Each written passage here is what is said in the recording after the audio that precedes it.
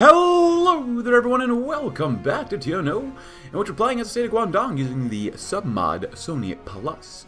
But it's 1957 we must talk about, as we're still trying to improve the regions of Guangdong and have to do with the Silicon Delta's product cycle. Transit. The train rose to the elevated platform and Lam went through the passenger doors the moment they were open. He started grasping a handhold. After 1 or 2 minutes, the door slid shut and the train shuddered. Lam could feel the train wheels grinding as it picked up the momentum. There they went, shuttling into Guangzhou. Years before, Lam would have driven all the way from his home in the outskirts to the precinct. Now work was a train right away. As he clambered at full speed, Lam had all the time in the world to think of the world and where he was. So much had changed. Soaring from the underground, the route gave Lam a view of the city skyline. It was a somewhat bright morning. The neon signs were now inert, dark as the sun broke through the gloom. The skyscraper, still an alien domineering sight after all these years, tore through the sight lines in brutal, needle-like steeples draped in concrete. Lam adjusted his tie, was hot in the carriage. And I remembered Hong Kong, Port Shore, years of chasing empty dreams in a city whose decay came with a startling death knell. There, two men who tired themselves with the earth built towards towers that reach up into the heavens, creating paradises of concrete above the inferno that raged below. He stapled his fingers and saw them clearly for the first time in a long time. He was no innocent. To keep order in his place, he shoved away the hungering masses. It took a different kind of person. Was he human after all? Or was he a molded creation of this monstrosity fired in the kilns of suffering until what emerged was the ceramic impression of a man? He knew not what answers would satisfy the fiery, burning questions that dodged his conscience. Closing his eyes, Officer Hayashi looked ahead and saw the train rolling into the gentle slope leading into the darkness. Through all the years, hence. Yeah. So we got massive radio time, we've got force over time. I still got 46 days for this, but there was a comment asking if we could show you the national spirits for Viet Minh. So 20 years of resistance. Victory in Lang Song, we have a cup of coffee or two. As well as comrades from the north. The TC-1010 tape recorder. After the days of bulky vinyl records and tape reels, the advent of cassette tapes allowed hours of audio to be stored in a desk drawer, quickly making them massively popular with the public. The main drawback up to this point has been the fact that the audio must first be recorded on some other medium and transferred, as there's no way to record audio directly onto cassette. Sony now has the solution in their TC-1010 tape recorder. Using a cassette input and an electric microphone, it allows for the recording of crisp audio with minimal static. Perfect for journalists and police interrogators. A recording studio in your pocket. And then we'll get the idiot box very soon. But let's take a look-see. 22% not bad. 65 billion. That's not good for debt, but you know it is. Deficit is a little high. Inflation is actually a little high too, which really sucks. But other than that, we're just kind of hanging out. We're waiting until everything collapses around us. But Lorenzo thought he might have made the smartest purchase of his life. When Sony had launched new 5-inch TVs in Italy, he'd been there on the first day to pick one up for his limousine. Lorenzo's wife had balked at the price, but he knew a little entertainment would make the drives to work go much faster. His guests were certainly impressed. The three expensively dressed businessmen, gazing at the technological marvel before them like children, was playing some soap opera. Lorenzo didn't watch them himself, but his compatriots were enthralled. So what do you think? One of the men, a balding fellow named Andrea, responded, "It's ingenious," without taking his eyes off the TV. "I meant about the new arrangement for oil exploitation rights." Oh, another of the men looked at him confused. Is that what we're talking about? Yet more distractions. And now for everyone's favorite events, aftershocks. Even if the fires of the Middle Eastern oil fields were whirled away from Guangdong, the effects were still palpable and immediate. Plastics, a wonder material so useful for insulating electronics and absorbing the heat generated by Guangdong's myriad product catalog. When the flow of oil stopped, the hoarding began, first by the companies that could see the storm approaching, and then the average consumer when the average price had risen threefold. Scarcity, when mixed with fear and uncertainty, proves highly combustible. As the plastic shock spread from commodities, trading floors, and boardrooms to the living room, rumors spread about what would disappear next. Food, clothing, stationaries. Men and women alike flooded their local supermarkets and corner shops, seeking to buy in bulk anything that would provide them with some security. Better now, they reasoned, while the price was right, and there was a frenzy, a feeling of the world coming undone.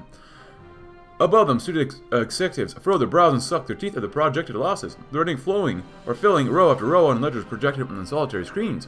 Cost overruns, falling demand, undershot targets. The number all told a single story, and they braced themselves for difficult times to come. Far beyond the confines of Guangdong, bureaucrats and politicians scattered across the hallways of power in Tokyo, as unsettled by the oil crisis as the compatriots in Koshu. With a bigger picture in mind, they concerned themselves with how the best to serve Japan's interests, leaving Guangdong far behind. The machine comes to a halt. Oh, the patience of the Empire of Japan and the Japanese expatriates in Sony Chung Kong runs thin. Oh boy. Another decade, another disaster on the Pearl River Delta. A shock to the system.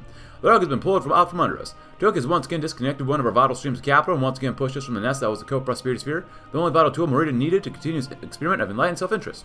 The economy has been set into a state of panic. Prices on most goods, especially raw materials and consumer goods, have soared to previously unfathomable heights unseen in Guangdong beforehand, or having an impact as citizens and companies alike choose to limit their spending and save up cash. The productivity, economy, and government of Guangdong has faltered, but Morita has already come this far. The world looks at Morita to walk away, or walk to the talk. Oh boy.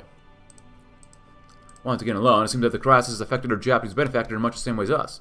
Communications have been cut, much like our previous funding, our precious funding. It seems that we will have to make do with the tools currently at our disposal. Our issues are plenty. The government itself must be sustained at all costs, but the private sector must be maintained too. Most companies are currently unable to do or to adjust to a price-inflated economy, and as it stands, we're begging for government intervention. We will not leave them out to dry. Slow motion. Now, I know how Suzuki felt, Morita muttered, feeling his eyes drying out after hours of being immersed in the chaotic reports coming out of the Middle East. There's no avoiding what comes next. War, destruction, worst of all, scarcity.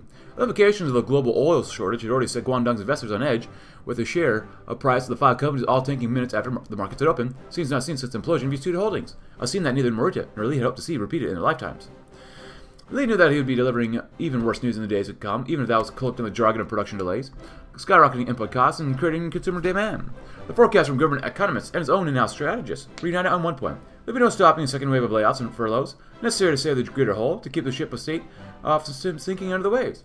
Morita and Lee exchanged a haunted stare, a cold sweat trickling down their backs. They understood the necessity of what was to come, and they dreaded the cost to be paid, and broken promises and betrayed hopes. Whatever trust we have now, okay, Lee said hesitantly, we could lose in a heartbeat, from both the populace and our investors. We can't get this wrong. Easier said than done, Kishing. Morita exhaled sharply, but we've been defying the odds from day one. This is just one more of the same. Our dreams would not die here. Our promises. It's easy to be generous in times of plenty, but when times are hard. Our companies. Our promises. Social spending has helped our struggling people, from the Chinese and the rural parts of our nation to the Zhujin and Japanese expatriates in our cities. It wouldn't be a stretch to say that without these policies, much of the nation would slide back into the poverty that gripped it before Morita's rise to power. And the funding handed out to us by the Japanese that in turn was used to fuel the social welfare has evaporated. And with that fact comes a choice. We can either continue our social spending policy in these trying times or attempt to cut loose ends. No matter what the future may reveal, the president is always crystal clear. It would not be an easy choice. Panic at the supermarket. To Li Wai, it had seemed when she left today that would begin with the normal run of the nearby Chongqing supermarket to buy toilet paper. Apparently they had been running out across the city recently. Or at least that was what her mother told her. The whole story seemed absurd to her. She did not question her mother's words though, and made sure to wake up sickeningly early in order to arrive a few minutes at least before the doors were due to open. When she arrived, there was already a crowd jostling for positions next to the door. It was all incredibly surreal that Wai, seeing all the people who were there for nothing more than something as trivial as food or roll of toilet paper, had become so impatient. Nevertheless, she took her place and waited. By the time the doors had opened, the sighs, the anger, and the crowd had swelled. Afterwards, she had never recalled if it was a debilitating tiredness or the force of the crowd which caused her legs to give way, but none of that mattered in the moment as the crowd swallowed her whole. She could not immediately be sure of the sickening crunch she had heard came next from her. All she could feel was a rush and heave of the crowd on top of her. Several agonizing moments passed before the police arrived. Several more went by before they could break up the worst of the crunch. To Wai's relief, she was able to pull herself back up without much pain. She soldiered on into the shop even though she did not really expect to find much left. All she could think of was the same worrying question that circled around her head. If Chung Kong can't manage, who can? Pivot and push. Morita Kyo had seen the reports regarding the new crisis facing the state. For the oil crisis, all the news and internal signs or signals he had been receiving over the past week were all bad, with the oil from the Middle East expected to dry up within the coming weeks. Most of Guangdong's vital industries would also be forced to come to a grinding halt.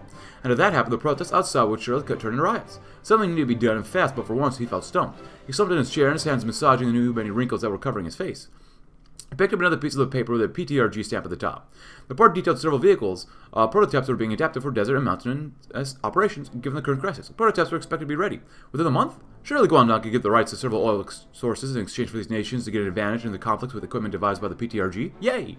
The chief executive put on his jacket and prepared to leave his office. If this report was true, then it could very well be the solution that Guangdong needs to at least soften some of the effects of the current crisis. But first, he needs to verify the report he was given. One wrong move here, and his vision for Guangdong could be snuffed in an instant. The lights and the labs come alive. Yay!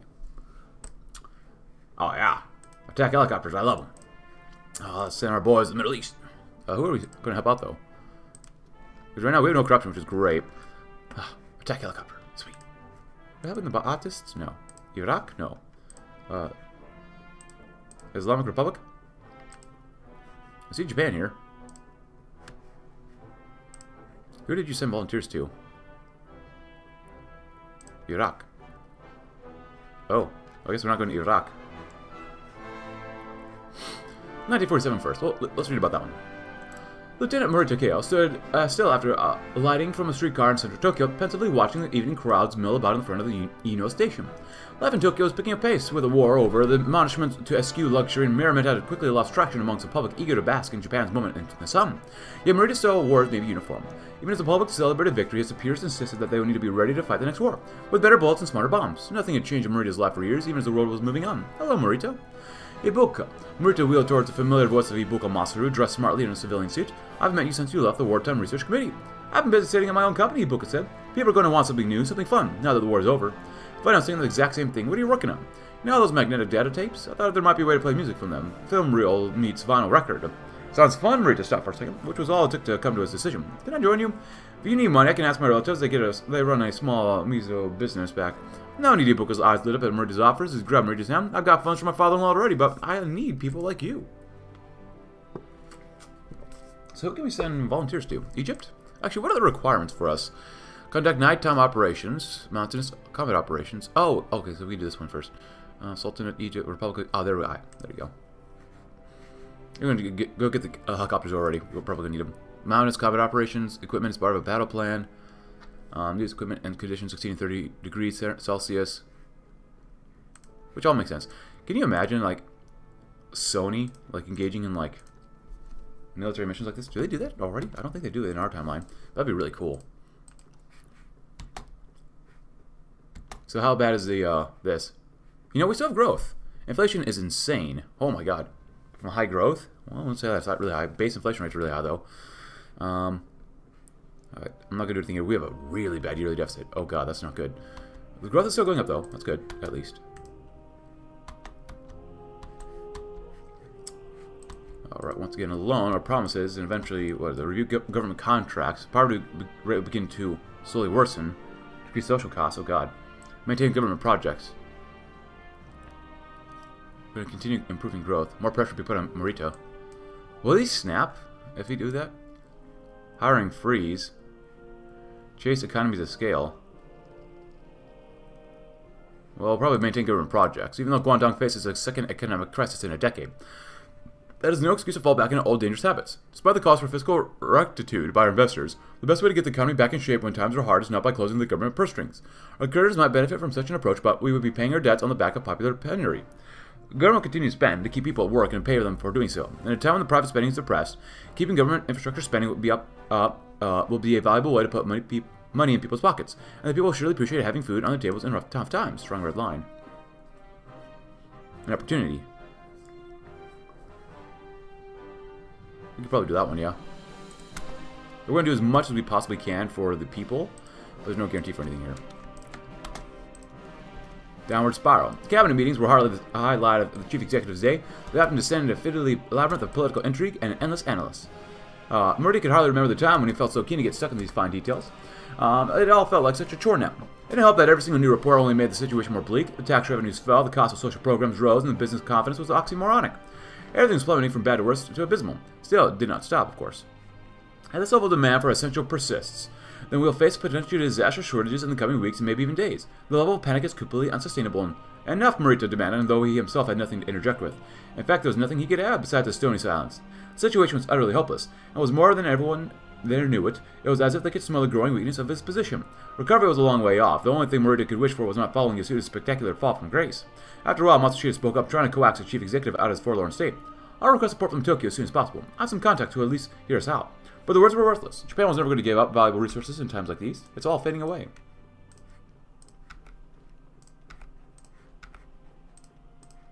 Where are we at? So, the desert, mountains, equipment. Battle plan. Yeah, desert and mountains, though. There's no mountains down here. The mountains are up in the northern Iraq. So, What is this valley? Oh, that's desert to here. Over here. It's plains. You come down here, maybe. Construction. The oil crisis was now in full swing. And the things had got hell. Free people in Guangdong were more aware of this, the bitter fact, than General Nagano Shigeto of the Imperial Japanese Army. A phone call had come through for the chief executive in Nagano. It was Consul General Takashima Masuo, who had been summoned back to Tokyo on an urgent basis, of course. Well, as one might expect during an energy crisis of world historical proportions, Takashima, not only news of woe, this and support traditionally given by the Foreign Ministry or the Greater East Asia Ministry have been cut off from recommendation of this or that good-for-nothing bureaucrat scrounging around for scraps for his worthless own department. What made Nagano really gnash his teeth was the order sent through the Dai Taosho and the Dai Honai through Takashima's mouth. The Guangdong Kanpai was to have its operational capacity cut drastically, and its operatives were to be redeployed elsewhere in the co-prosperity sphere to meet the graver needs. For all that Nagano hated to admit it, Japan simply did not have the money or the will to keep order in the state of Guangdong as they once had. Nagano only one hope, the police, which had acquitted itself decently enough during the Yasuda crisis all those years ago. If they now too prove themselves unworthy, Nagano muttered, I know quite well what I'm going to do, and I'll do it without regret. If they cannot hold themselves together by the Emperor, I'll do it for them. Nice. Actually, does that help us out at all? No. Okay. The Middle Eastern boondoggle.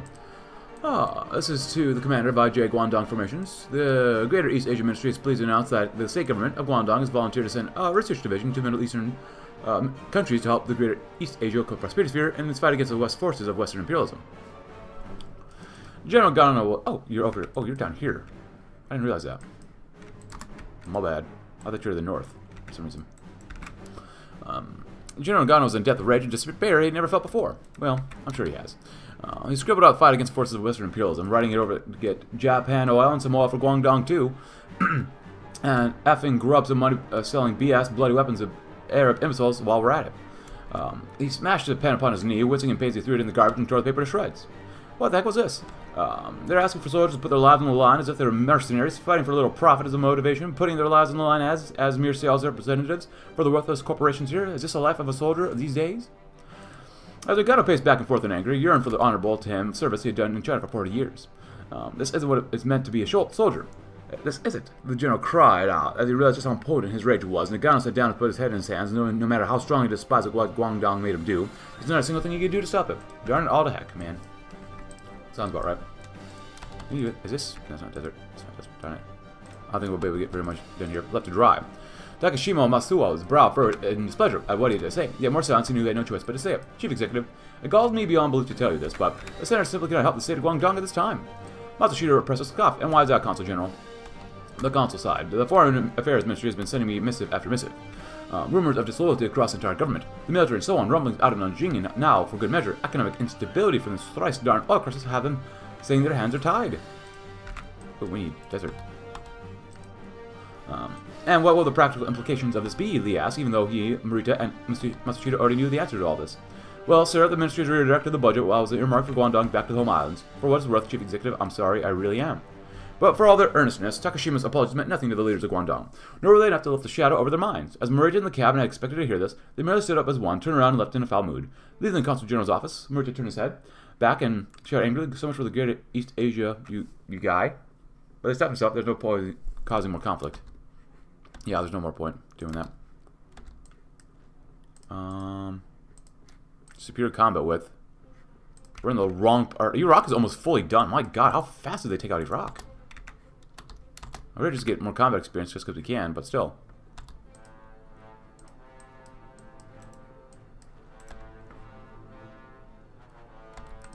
Hey, equipment and superior combat width. That's good. Yeah, that was insanely fast. Oh my god. Sultanate of Oman. Oh, Oman is going to be very good for us to fight because there's mountains and hills here and whatnot, so we definitely go to there. As much as I want to go to Sudan. Actually, I don't ever want to go to Sudan, but whatever. Economic check. Well, we almost have it. We're not contracting, are we? Still 4% growth. 5 billion in deficit, you know. Italian dominance. Nice. Draw red line. We could. Fairness. Or opportunity.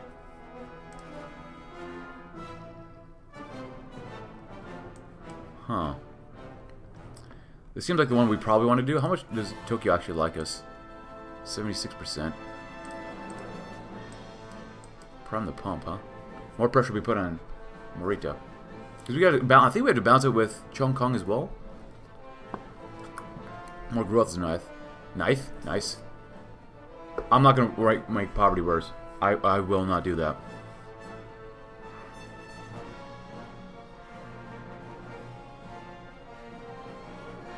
Yeah, I'll go and do this one. Draw a red line, though. I don't mind sacrificing a seat, because we'll get a seat from the economic check, maybe? We already have 32, which is not bad. An opportunity. Hard times are simply another name for an opportunity. Acquisitions made on the cheap. Yeah. Deals made in desperate circumstances. Yeah, like hopefully when the stock market crashes again. As the Japanese economy and its corporate appendages in Guangdong restructure themselves in the face of the oil crisis, we should play a coordinating role in pulling the resources of our Zhujin business to undertake public works projects on behalf of the government at cheaper prices than the Japanese. The government will save money while delivering services the Japanese can no longer provide satisfactorily. If the Zhujin expand the shares of Guangdong's economy in the process, so much the better, though the Japanese business community will no doubt be displeased. Pretty frenzy. Yeah, I need rise to yesterday's price. Don't give me that BS.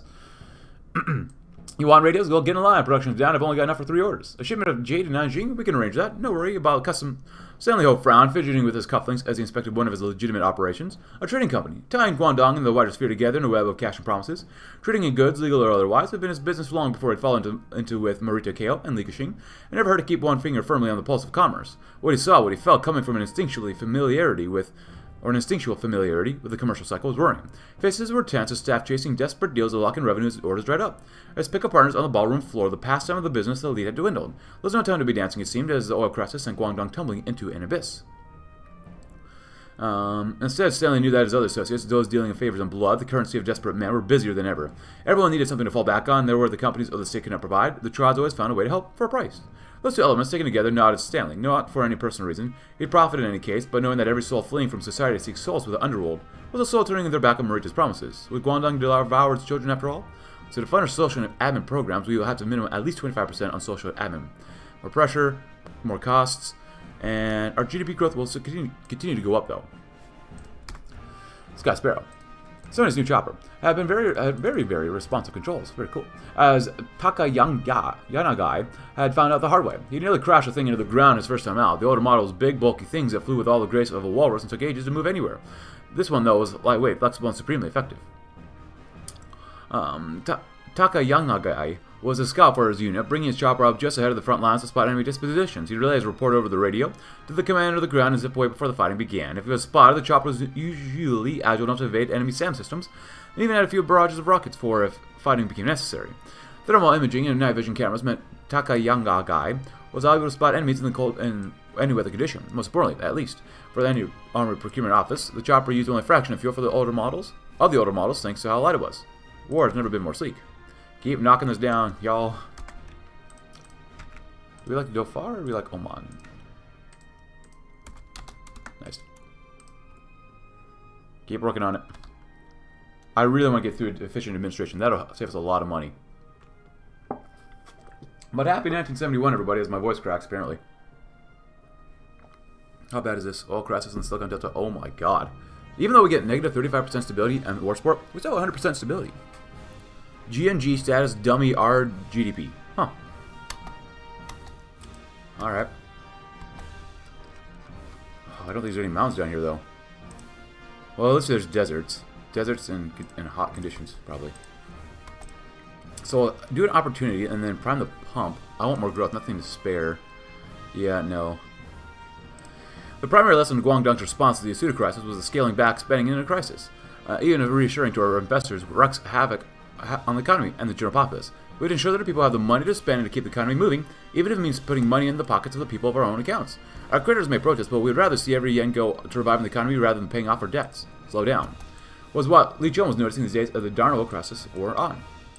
Everything was slowing down, but the rate at which concerns and worries were piling up. The work orders at his Chongqing factory's job were slowing. That where they used to come in like crap through a goose. Now they can't come through a trickling tap of water about to be turned off. And the darned hand was on the knob to turn it off fully too. That gnawing fear, the fear that had eaten him ever since Y came back empty-handed from her toilet paper run some time back, it was no longer gnawing anymore. No, it was stabbing to the skin and staying there like a shark that would not let go of its prey. Of course, the government kept offering assurances. As citizens of Guangdong, you may rest assured that the government of the state of Guangdong will provide all the needs of the population and so as to ensure everyone's survival through the crisis, etc., but nobody's taken that at face value. At Chun's factory workers and the factory middle management, who had been on increasingly good terms as the years wore on, decided to work together to ride the crisis out. A few of them whispered about an association of benevolent businessmen that were connected with the government. The GFT, I think it was. Chun muttered. Maybe it's time I paid him a visit. Oh god, no. Please no. We need oil? We got plenty of oil. We're full up on oil, y'all. You want another prison? An extra compliance growth and required garrison factor. Huh. Gives extra stability if you have more prisons. Army base, organization, mobilization, speed, manpower, a little bit more. Honestly, schools would probably be, I like schools the most, probably. But we can't build any more schools, god dang it. We got too many schools. Admin offices. Oh no, there you go. Don't bother us again.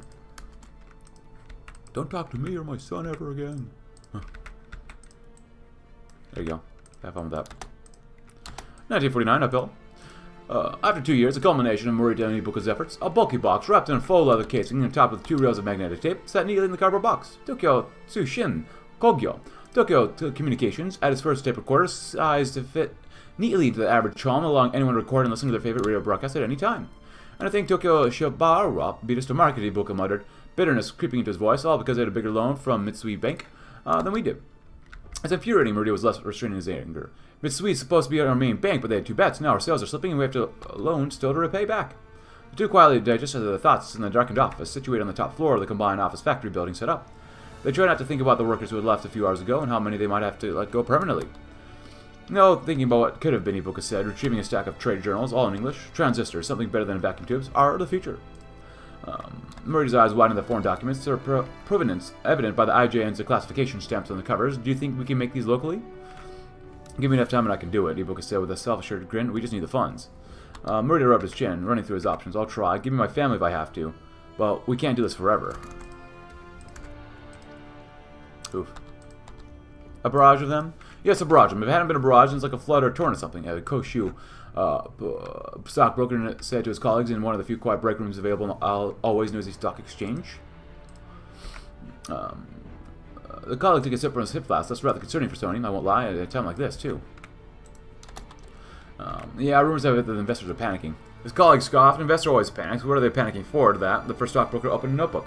From what I've been told, Marita spends more time in the chief executive's office than his own corporate headquarters in Hong Kong. Probably no big deal, to be honest. It's all these idiot speculators that want to get rich quick that are quitting now, and in any case, people are still buying Sony stock anyway, so it's all good. That's great, the colleague said. Then he lowered his voice to whisper, but there's one thing that has been suspicious to me this entire time. What's that? Who's buying? How many of them are there? And how much are they each buying? If it's one group of people, well, I'm worried that they're buying a stake that could cause Sony some big trouble if push comes to shove. And the first stockbroker turned Gillett. Oh, crap. You're on something. I need to check this out right now. Still not bad. Didn't get any better, but didn't get any worse, really. Double check here. Can we do anything here? Yes, we can. Full on, full control. Because we're going to need full control later on. An opportunity, prime the pump, hold the line. Increases growth, increases Chinese support, decreases Japan support, decreases Japan support. We shall provide. It's not enough to provide minimum assurances and token payouts to the unemployed in the face of the second major economic dislocation in a decade. We must ensure that those who are worst affected have what they need to stay secure until time's approved.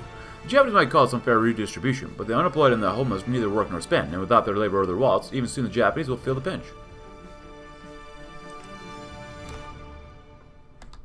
Is it hot here? No. Dang it. Mountain, desert time. Oh, I'll just go here too then. Oh, you're not en route. That's why you're not getting your things done. God dang it. That was a waste of time. Ruin, collapse, and disaster.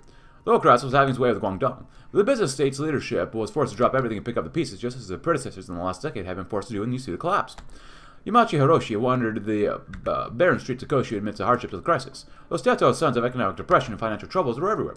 The unlit street lamps, lack of people, and the few people present looking somewhat disconsolate. The whole 9 yards. Above all, the skies were dark with clouds and smoke. Ooh, this is a mountaintop tower. Yay! Yamauchi Hiroshi wandered the barren streets of Koshu amidst the hardships of the crisis. Those telltale signs of economic depression and financial troubles were everywhere. On the street lamps, lack of people, the few people present looking somewhat disconsolate. The whole 9 yards. Above, oh, I just read this. Above the skies were darkened with clouds and smoke. The scene was reminiscent of the days of the student crisis. TNO had only been in Guangdong a year back then. What a terrible time it had been to try to do business. The political turmoil, the intense struggles of the populace, the abject chaos everywhere, those still make him shudder, almost as if much of the prospect of going back to that madness did. Trying to suppress his fear, Yamauchi kept walking slowly, methodically, hoping perhaps against hope that the clouds would clear away soon, one step soon after another. But to what end?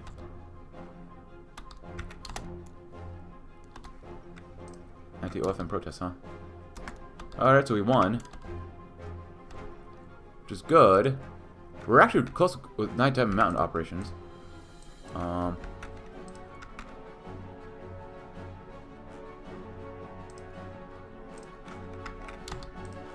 Yeah, there you go. Nice. Prime the pump, nothing to spare. So this, more pressure will be put on Li Kexing. I'm okay with that. We only do everything. To succeed in Li's plan, we must allocate sufficient funds for innovation. And when the money be allocated to innovation, overclock design. If we make it, then they will buy it. Iteration, revolution, seek financial finance. And we're going to prime the pump next. We're going to put a lot of pressure on Morita KL, but then our companies. The bread and butter of Guangdong economy, many of our electronics companies have suffered much from the global spike in oil prices and the drastic decrease in consumer spending power. The lifeblood of our nation is under threat and we must take action quickly. Sony and Chongqing, two of the most prominent electronics companies in Guangdong, must adapt to these new times with innovative business practices and new manufacturing techniques. Our electronics must be sold, also the two vital companies have fallen into irrelevance like so many before. Promising proposals. Oh, even worse. Oh my good God. Holy shnikey daddies. Oh man, our economy is going to start collapsing then. With this type of number. Promising proposals. A company man, businessmen in worn suits, with factory foremen in stained and blackened coveralls, reviewed the papers laid out before them in faintly lit conference rooms, their plastic chairs creaking against the cracked floor. A cohort of Zhujin deputies and representatives whispered excitedly, restraining their energy as to keep prying eyes away from the office of the Guangdong Federation of Tradesmen. Some promising proposals, he remarked, to suit a man at the head of the table: road maintenance, cement orders, public construction. All exclusively marketed to outstanding Zhujin contractors with minimal, a factory manager said read aloud, experience required. Out of the room buzzed with the words. Every contract one was a job earned, another day of food and wages, a ray of hope to capture and take back to the factories and workplaces. It was reassurance, in short supply these days, that they were not being forgotten by the chief executive, who had promised so much in the past, only to always favor those at Sony Chongqing's beck and call. Now how are the Japanese going to react? John asked from amongst the assembled delegates, instantly feeling just every pair of eyes swiveling towards him. Are we ready for what they'll do now that they're poaching the contracts? Screw him, the suited figure barked, letting loose with a forced laugh. I'm sure they won't miss a few jobs going our way, but they did. But they did. This pains me. Inflation's better though, at least. Of course, if you don't have high growth, you can't get penalized for high inflation. Somewhat, of course. Well, here we got mountains and deserts. So, what are we doing Duff for? Having a genocide? Probably. Conditions exceeding 300 a bunch of degrees. Ah. Where are you guys at? You're done. Oh, where are you guys at? There you are.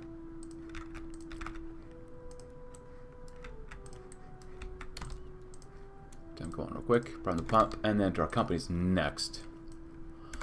Working luncheon. To an outside observer, the executive luncheon between Matsushita Masaharu, Ibuka Masaru, and Ikoma Kenichiro was maddeningly pedestrian. A polite comment on stock prices from Matsushita, grumbling industry observation by Ibuka, a barbed angle on the news from Komaya, the three danced artfully around any substantial subject under the glare of the public eye. That's until they broached a topic dear to all of them recently, the failings of Chief Executive Morita Akeo. Matsushita, your company man, same as any of us, Komai said, opening his arms and encompassed the simple trio. You must have thought about Morita's programs as a businessman, if not as external secretary. Matsushita's eyes bore in Komai's as he slowly inhaled, the light of his cigarette glowing vividly. It's not the decision I would have made, he finally ventured, tapping nearly half his cigarette's length of ash into a waiting tray. Are we surprised, Ibuka remarked, loudly enough for the surrounding tables to hear. Morita's always been willing to throw away money for his pet passions, as right now. He wants to make Guangdong into a charity case. Well, Morita's taking his eyes off profits. I'm sure he won't complain if we help ourselves with what we want. He won't have. Come on, chuckled darkly at Ibuka's words, while Matsushita said nothing to correct their assessment. Never interrupt your enemy while they're making a mistake, after all. Discussion at the table quickly turned to the other matters as the next course arrived, but everyone mulled over an unspoken sentiment sprouting in the room. How do I speed this along? Hold the line. More growth, I like that, and Japanese approval. We shall provide. Let's burn everything we've got. I think I read this one earlier, so. And we can tap additional resources, proclaim our solvency. We will court new investor funds by guaranteeing Guangdong's solvency to the world, though they may not take its face value. Tap additional resources. Whatever the people require in time of hardship, we will provide them with economic reassurance or resources to be set aside during the Silicon years. Because this puts more. Actually, we should probably put more pressure on this guy first. Well, we shall do this one first. on with the growth, and then we'll do like no other. Marita Kale, ever the patron of verifiable commerce and integrity, has made her preference clear. Sweden and Hong Kong will not compromise on perfecting your commodities quality, even if it means racking up the price tags to cover up our expenditures. Our people, the Zhujin, the Chinese, and Japanese, deserve the best we have to offer. Such has been our modus operandi. Look at this. And the foundation upon which our stellar reputation solidified itself. Over the course of the 5 years of our tenure thus far, and with the crucial aid of our allies in the Legislative Council, we have the financial capability and incentives to make sure it stays this way to entrench the brilliance of our craft within the Guangdong market and the Guangdong Seki once more. We're an enterprise like no other, and the freshly stoked demands coursing through our nation will serve as its greatest testament. Look at this. Chief Executive Marita Kale suspected Japanese Consul General Takashima Masuo had swept well for several months. The prominent bags under his eyes and the disheveled comb-over clearly indicated there was no real time for personal care in the Japanese government in the midst of the oil crisis. Then again, he suspected Takashima would say much about the same about himself. Chief Executive Takashima said, his voice subdued from exhaustion. You might be aware that Tokyo has been dealing with other issues as of late. Marita Kale nodded. Japan has his hands full with the oil crisis. I hope they have some sympathy for our predicament, factors outside of our control, of course. Indeed, Takashima sighed. Sinking into a seat, there's no insistence for Guangdong to meet the pre-crisis economic targets now. A brief respite. 74 billion? You're not going to meet that. 1950, though. Drought. The technical demonstration of the familiar tones of NHK radio coming from the disassembled innards of a plastic casing the size of a bento box have been shortened to the point, focusing on the promise of Tokyo Telecommunications' latest design over financial details. There are responses of the Mitsui Bank loan officers, none of whom were senior executives, were equally short. We will come back to you when we have a decision. Decision's my butt, Marita spat, hands thrust in his suit pockets. Mitsui stiffed us a year ago, and they'll do it again. Heck, we don't even know if some of these bankers are going to run some of our trade secrets over to Tokyo Shibara, or whoever else they might work with. We took everything we have, our relatives, our savings, everything, just to get a prototype together and pay the employees. Ibuka aside, we'll have to retool assembly lines to get this to production, and that takes money we don't have. You warned me about this when we started last year. If going to the big banks is a dead end, then I don't mind starting small. Door to door, word of mouth, finding investors the hard way, Marita said agitatedly. This is our project, and we can make it work our own way. After we tapped our bank accounts and tested the limits of our own relatives' patience, Ibuka answered. This isn't tofu, Marita. It's not cheap or easy enough to make and sell door to door day after day. Two stood at an intersection, waiting to step over a dividing line in their own lives. Ibuka had the last word as the crowds stepped forward in the street. Let's keep trying? Yeah, we're going to do like no other first. I need more pressure on leakage, and next product quality we need to do too. Increase the next release product's profitability by 7.5%. Except customer needs. Let's make it easier for all of us here. We'll have less profitability, but it makes it easier. Can you get your butts over here? Even if you're not super good, that's still okay with me right now. I don't care. Nice. There you go. Oh, you made it. Is he? Oh, you're here too. Is it hot here? Oh, it must be really freaking hot. Yay! The results. On a stormy day in Hong Kong, Yasukawa Yoshiko looked at the mid-year statements of all the major corporations in Guangdong, and she was deeply concerned by what she saw. Every company was suffering, and the major companies were suffering right where everyone could see them. We must revise our profits forecast down was a common refrain across 100 different prospects or reports. Worst of all, the wounds that was Sony was suffering, Yoshiko knew, and she could tell that even more clearly by reading their mid-year statement. Saddled with the twin burdens of governance of expanding the market share of Sony Corporation, it was all too clear. They were overextended, and they needed to find a way to adapt to the sudden economic shock brought by the oil crisis. This was of great importance, as Yoshiko knew. One of the major peculiarities of the state of Guangdong was that the politics was tied with economics. And if Sony were to fall beyond the competition, it wasn't just consumer confidence that was at risk, it was so much more. With that gravely concerning thought in her mind, Yoshiko put the report down and tried to keep calm. Less of chaos. Engulfing Guangdong engulfed her own mind, too. It was no easy task, as we did shock to the system. But you know what? We've already like 7 shocks to the system. How about another? So we gotta wait for this one. So we should provide them. Also, you can just go here then. It's fine. It's okay. Hey, that's better. It's getting better. Fuan Taika. External demand recovered. The chief executive's efforts to mitigate the impact of the oil crisis had an effect. Look at that. Yet the bleeding did not stop, and the instability did not improve. And the common people, the Boxing, the Showmen, continued to suffer. But this time, unlike during Yasuda or the heck that had preceded it, it did not take it lying down. Increases in the price of imported rice and transport fares for key railways caused back-to-back civil protests over 2 weeks. It was nothing the police could not handle, but it still shook the leg on the governments as none other. It was increasingly obvious that the hardships of Yasuda were returning to the vengeance. Unlike with Yasuda, though, which was short and sharp pain rapidly handled by a succession in the chief executive's office, long drawn-out torture brought about by the oil crisis was driving people to a breaking point, and they were making it clear. Big hector posters and graffiti and other crude manifestations of dissent, easy to make, hard to eradicate, proliferated throughout the state of Guangdong like a metastasizing cancer. Still, the chief executive realized that he was having it worse than Suzuki ever had. So that's my coffee cup. Let's see. So here, it's hot. We get the next level done? We're getting there. Yeah, we're getting there. Taking these guys out is going to be very tough. Shock to the system. Elsewhere in Guangdong, in fact, in its capital, in the office of the chief executive, Marita Kao and Li Kexing were reviewing the exact same report Yoshiko had been reading. Let me no mistake about it, Kao. The situation is grimly sad. Marita nodded, his mood matching Lee's. Sony, more than any other corporation, faced severe headwinds due to its overriding focus on consumer electronics combined with the burdens introduced by being the lead company in a corporatocratic system. As out of these twin struggles, keeping the company's finances on an even keel will be easier said than done. Oh, better military professionalism. Please, if you wonder about that, please go ahead. Fantastic. One question overwhelmed the chief executive's mind, but what are we going to do about it? Fortunately for Marita, Lee had determined 2 potential approaches that could be taken. He detailed them for his friend's benefit. Oh, we're losing political power, dang it. Well, we can do 2 things. We can insist on quality and brand recognition and keep accepting customers' needs. Marita frowned, but that means accepting costs. Yes, that's also true, but then we could also instead double down after all. We do know what they want and try to produce both quality and quantity in our own products, but that risks a huge bust. And of course, there's no question of us bringing others in. Lee nodded. Even Massachusetts, allied to us as he purportedly is, would jump at the opportunity to jump on us if he thought we were losing our edge. Marita agreed and thought about his options, and in its end, he said, and accept customers' needs. Marita go with his own plan, keeping up Sony's signature quality. We know what they want, let's give it to them. Oh, wait, what? Oh, whoops. Oh, well, we need to do that one. My bad. That's why I did a save, just in case. Now, accept their need, because as much as I like this one for more profitability, let's be easier. One of the surest outcomes of a recession is that customers tighten their purse strings, which leaves them able to pay less exactly when they're pouring money into the product development.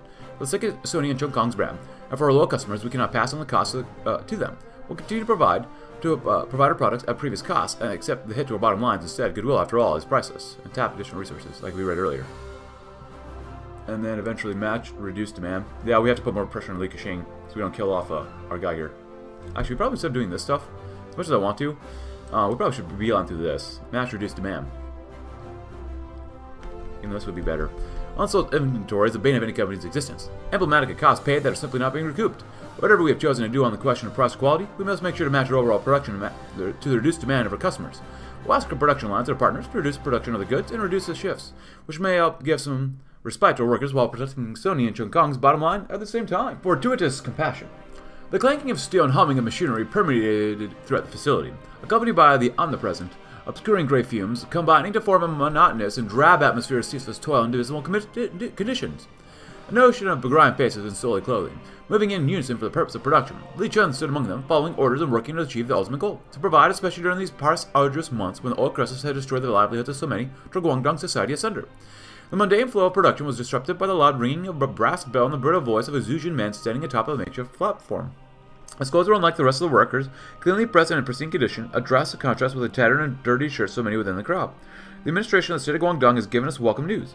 Furloughed employees shall be granted additional subsidies on behalf of the state in a measure to ensure that we survive and persist through this period of hardship with minimal issues and suffering.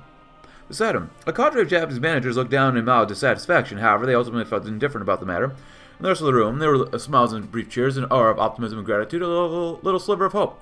John returned to his duties, delighted and pleasantly surprised. Any kind of support at all was welcome, and so no support from the government would help be a major boon his family would endure, and they had to. A satisfying respite.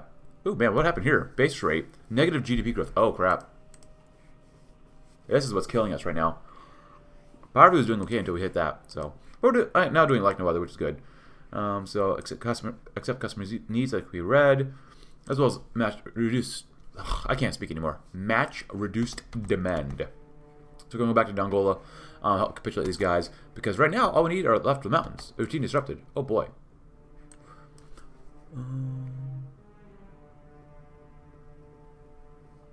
As a chill winter howled around him, falling through the streets of Koshu, Mirai pulled his coat closer around him. Inside, he watched his steaming breath dissipate in the wind before the sound of a car engine alerted him to the arrival of his contact. A big Datsun pulled into view, a monstrous gas guzzler that could only have been made in the days of cheap oil. Despite everything that had happened, or that had happened. The rioting and the inflation on the lines of the gas station, this man simply could not abandon the high life so he no longer could afford. His contact was one Tsushida Miki, a Legco representative originally from Matsushita. However, his loyalties had shifted as of late. Matsushita, staggering under the blow of the old crisis, no longer had the money to subsidize his blowhard's extravagant lifestyle. Fujitsu, Murai's employers, didn't either, but Murai had been steadily drip-feeding Tsushida with small checks over the past few weeks, knowing that he was desperate enough to latch on to any hope of rescue from his creditors. Tsushida stepped out of his car, shivering as a gust of wind had hit him, and Murai walked over. Words were exchanged, and Murai handed him a paper bag, and it was over. Much different to the freewheeling days, the old freewheeling days, where Murai would be taking men like Tsushida to a 5-star restaurant for a 5-hour marathon of feasting and negotiation, but he supposed it was more efficient this way. The real crisis forces us all to economize. This was originally for Matsushita, so why do we get punished for this? Well, this makes no sense. That literally makes no sense, but whatever. What are we going to do here? Beat these guys up, maybe? It's fine. Get some more experience, why not? Oh, becoming Desert Fox, maybe? That'd be kind of good. Plenty of political power right now. 3 years of Guangdong. Things to the civil service. Decrease corruption. Ooh, that's not bad. 1.5%, so I'll just do that one. Make it easy. We can do this opinion stuff too. Like no other. Except customers' needs. Rumbles. Mr. Li Xing, years ago when you became the newest of the 5 tycoons of Guangdong and many other times thereafter, you promised us the moon. You said to us that you ensured that the 5 tycoons would not neglect the due concern to the people of Guangdong, that Cheung Kong itself would care for us to the best of its abilities. Ooh, got a hold here. Now that oil crisis has come around, instead of fighting for our interests against the Japanese occupiers, here you are going along with the plans to roll back the benefits you allegedly fought so hard to obtain in the first place. What kind of nonsense is this? Do you have no shame? Are your promises meaningless? Were they only meant to secure power for yourself when you forgot the blessings you received and gave up righteousness? I expect an answer with this question. Wang H.O. or Wang H.C. I know a lot of angry nonsense. Said the Cheung Kong worker to his peers after skimming through the letter. The foreman rolled his eyes. Go through it on the pile of the others. The pile was very high. It's been every day for the last several weeks. Nothing was very concerning. Or none of it was, but all of them were very angry. In any case, the CK postal men thought there was no point paying attention to such drivel. They trusted Lee after all still. September 1951, Angels and Demons. We've done everything we could over. But the sums didn't check out. Scaling production to a viable price point can't be done without more funds. Funds we don't currently have, with estimates that may yet change. Murray and Ibuka listened to the final report of Tokyo Communications Board meeting with stunning expressions, telling them what they already knew. They ordered the board to explore every option they had, and now everyone looked to them. You're all dismissed, Marita. Can I have a word? Ibuka dismissed the assembly, who all shuffled out of the room with glum expressions. I got a phone call the other day, Ibuka said, not looking Marita in the eye. It was from Fuji Tsushinki Manufacturing. The Furukawa Zaibatsu's electronics arm. They've got word of the transistor radio project. Having Zaibatsu at her back, even as one as small as Furukawa, would be a game changer, Marita replied. I'm not done. Fujitsu wasn't offering a loan or code of inlet. They want to buy us out. The two sat in silence as Ibuka's words sunk in, with Marita's mouth hanging open until it could string together his thoughts in a coherent fashion. And so what? We go back to working someone else's payroll again? Marita sputtered, raising his hands in frustration, leaving the Navy, borrowing money from anyone and everyone we know, all just take orders from someone else. If you have a better idea, Ibuka fired back, I'm all ears. As they're falling from grace, like we all are.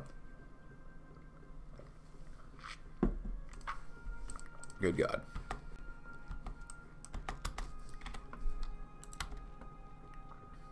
Are they replenishing? Yeah, they still can. Good. Geniality. Oh.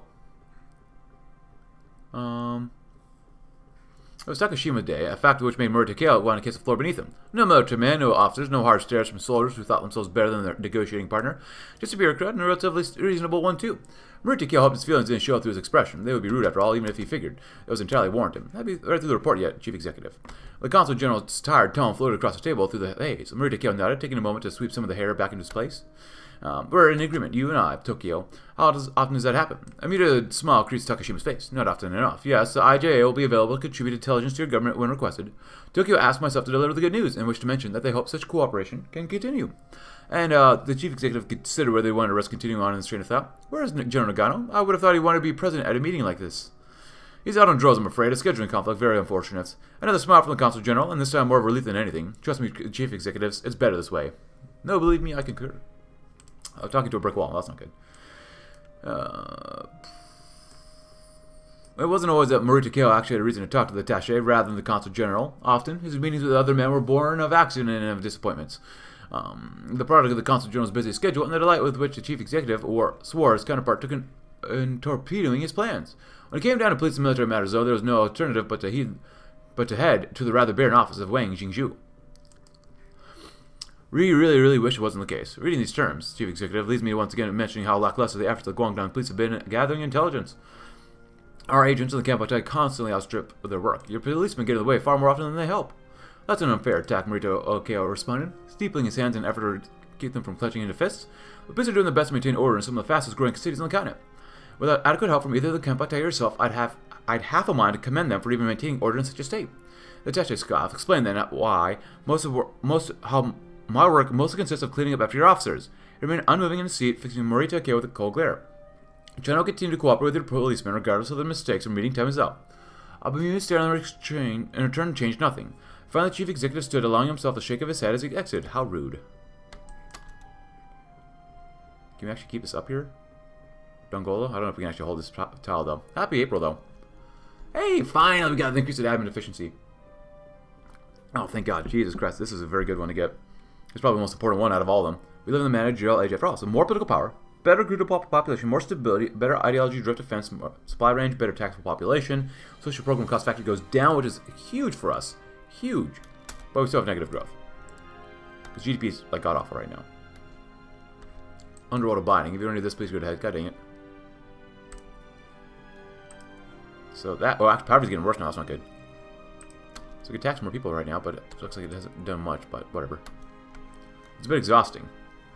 Marito Okeo wiped his brow in frustration or frustrated weariness. I was looking over the clock. I don't think you understand me. There were 20 seconds left to fill before we could leave another one of these useless meetings. I know our experiences and opinions differ wildly. I'm sure you've noticed this as well. But we'll never find a compromise if you remain so rigid. 10 seconds. The attaché was glaring at him with the same darn expression he's always carried. The guy. In any case, I suppose we shall continue this conversation when we next speak. Tell your wife I send her regards. Goodbye. Wait one moment, Chief Executive. Marito Okeo rose halfway through standing up, awkwardly posed against his chair. The attaché's glares practically scanned him. I take offense to being blamed for this impassibility when you refuse to adjust your own views whatsoever. Why is it always our border police who must crack down on the drug smuggling, the trafficking, and the crime which your syndicates bring? Why are my countrymen forced to carry the load where their compatriots here grow fat on dirty money and corporate kickbacks? Why is it that you refuse to even acknowledge it? Attaché, these accusations, you and I know it's true. So does everyone else in the city. I know you need these companies to back you, but I'd at least like to hear you acknowledge it. Marito Okeo glared, turning his nose up at the intransigent and subordinate. Acknowledge what? That there is a problem, that you intend to solve it. Even though we both know you don't mean it, I demand that you at least direct your policemen to help my men even when they put the work in. The Chief Executive picked up the folder in a huff, shaking his head. This rude little man has spoken down to him enough. I'll consider it a good day to you.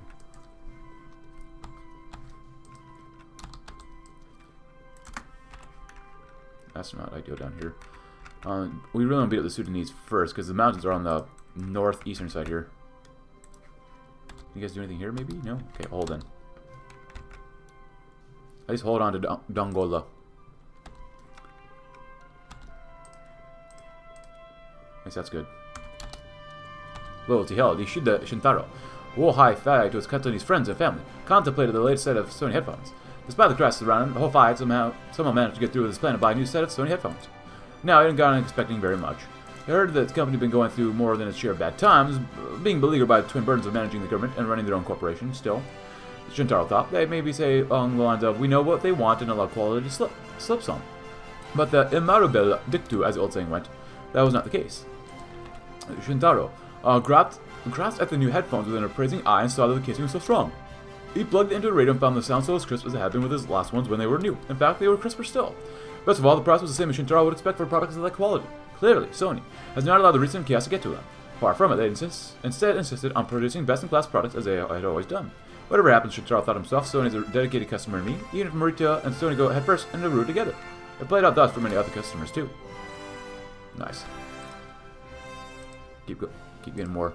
We're still masters here. Always be closing. Consolidate sales next works. How many seats do we have right now? Combined, we have 44, which is not enough, in my opinion, but... Decrease the silica seats. 5%. We're gonna try this one. Bankruptcies and closures have occurred all across the nation. From retailers to manufacturers, companies have been forced to lay off employees and shut stores, leaving a once-in-a-lifetime opportunity just for the right rival company. Guangdong shall replace the void with their weakened competitors have left behind. While they consolidate what little resources are left to them, we shall spread our many tentacles and grasp every corner of the nation. Unfortunately, Guangdong will be less than able to influence the legislative council, but our massive expansion will secure Guangdong's future in the Guangdong forevermore. That'll be good. Give them time to recover from organization. Seems you guys are moving around, which is fine for us to just wait here. And give it more strength. Which is good. Because right now we are reinforcements be high. But even then, I don't want to matter too much. Match reduced demand. Always be closing. How many more days until we have the product cycle? 37. Good. We'll get that one done for the next one too. Please understand. Whatever difficult decisions we've made, they'll be worthless if we do not make the case to the masses. We only hope they understand. Seek additional financing. Wang Fui. It was one of the bright day in the Zhujin neighborhood in Koshu, but nobody felt very bright considering the situation, of course. Listening to the grim news on the radio for lack of any other choice, his symbol Zhujin grumbled ever louder against the man they had once held to be their representative among the 5 companies, Li Xing. They're supposed to make sure those guys in the Japanese guys didn't ignore concerns. And now what is he doing? He bows and scrapes left and right and center, just the same as all those idiots that came before him, and ignores their wishes just to spare his bottom line. Why the heck do we ever think about anything good would come out of having a Zhujin on the Legislative Council? A few voices popped up to the question of the grumbling. Come on, you lot, cut him some slack. The man's outnumbered in Legco, and that chief executive of his is torn 3 ways between us, the Chinese and Zhujin. Those other 2 must have held him hostage or something, forced him to cooperate, surely wouldn't. The irate crowd began to shout and shake fists. From 5 voices, the same invective arose. Shut up, traitor, and stop defending that good for nothing. What's he ever done for you, that you son of a whore? The sun above is how it played out throughout Guangdong. Oh, there goes Iran and the Shah. Please understand. In these dire times of need and distress, we have achieved and attempted much in our efforts to recuperate the ailing economy of Guangdong.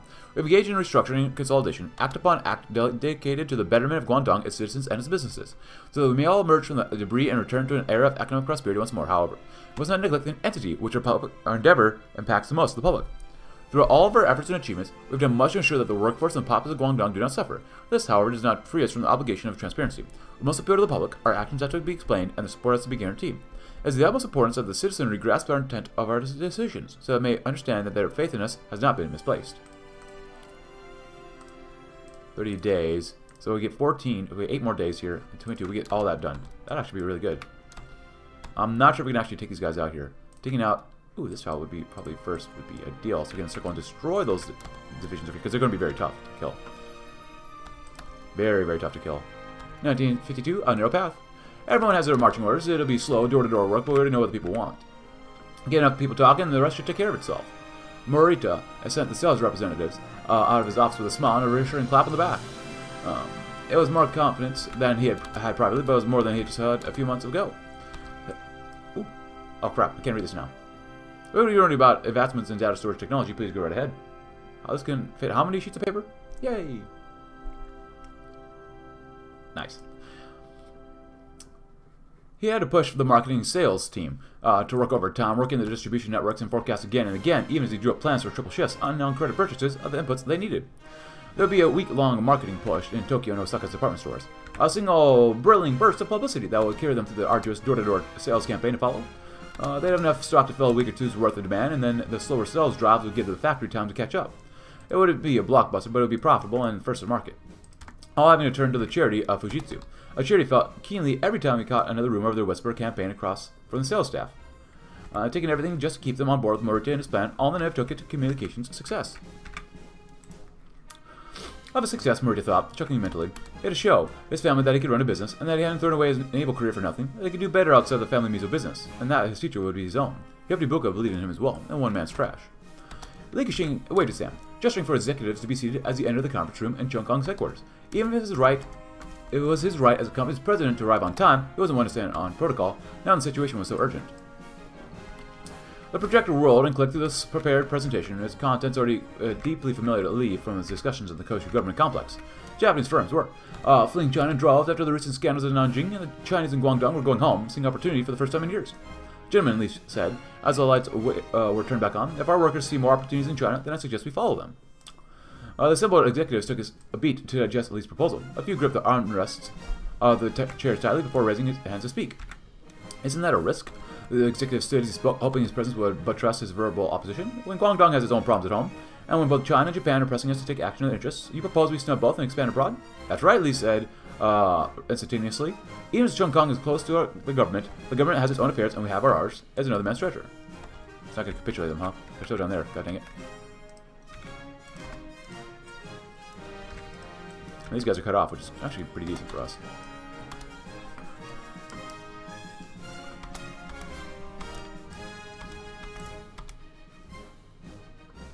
beat the crap out of them. That's all that matters.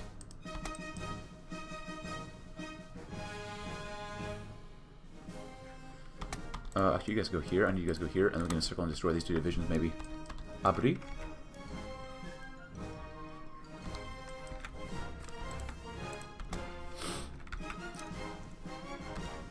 DP victory in Czechia. There you go. There you go. Destroy their divisions, destroy those German divisions. Please understand. And then, yes. Tap additional resources. People must keep spending. Their commitment to the social welfare has aided them in doing so, but the reserves for the welfare net is finally reaching their limits. To keep funds flowing, the pink porcelain peg must be shattered. All the savings, reserves, and sovereign wealth funds, everything we built up over the years, all must be collected now, every single penny. The people of Guangdong sacrifice these reserves for the future, and the future is now. Capped? The scales have finally been balanced. While we've cut funds from almost every government program under the sun, the economists and professional budget managers have come to an agreement. The government's finances are once again in the black. While the people have certainly suffered, we must always remember that the old programs can be renewed, and the cash-driven organizations can be replaced later on. Guangdong is stable, and we've kept our word. That is all that matters now. We can only hope that the people understand that with choices we have made to save them from the oil crisis. Oh, that would be really good. Ooh, profitability. Oh, recover by 10%. Resurgent. Well, we're trying everything here we can. Please understand. Resurgent. Well, we can do this one first, or this one first. Well, actually, we must also do Resurgent, because never bet against Sony Plus. Our prior choices will determine the effects of this focus. So, we'll recover by 0.5% of GDP growth malice, and our GDP malice by 1%. So, that'd be probably pretty good to do first. Capitalism is a harsh, merciless master, and those who cannot adapt with the times will invariably be consumed by the hands of the competition. But Sony Plus will not fall. We'll harness the shifting tides of our present condition and make it the engine of our future success. Nice. Kept. Yeah. Yeah, doing all this stuff would be very important to do, and unpopular opinions. Murta Kale and Li Keqing had barely taken a step into the chief executive's office before the police commissioner Amori was upon them, waving a bundle of jagged open letters, with one end holding a rolled up poster, and the other, his bald brow furrowed with worry. Let's kill them off here first, dude. Have you read these? Amori asked, shaking the envelopes in their faces, all addressed to you, Chief Secretary. Complaints are anything new, Commissioner. Lee waved his hand dismissively, battling away the letters with a wry smile as Murta examined them more closely.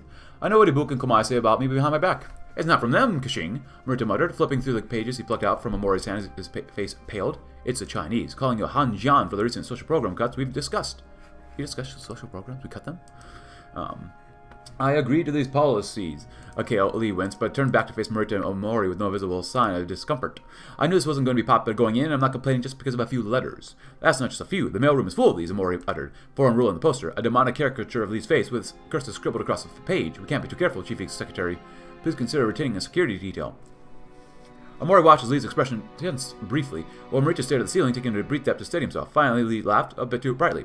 Fine, but my family stays in Hong Kong. But I think we'll end it there. We're in the middle of problems, but we're at the end of these major problems, and it seems like things are going to start turning around for us, even though we have all of these problems going on. Ooh, we're actually fair. It's not good. We need to keep going up, but hey, if you enjoyed the video, please consider leaving a like. Subscribe if you're new. Check out my Discord link in the description below. And see you tomorrow when we'll continue trying to improve Guangdong's future and the co-prosperity sphere. Thanks for watching, and have a great rest of your day.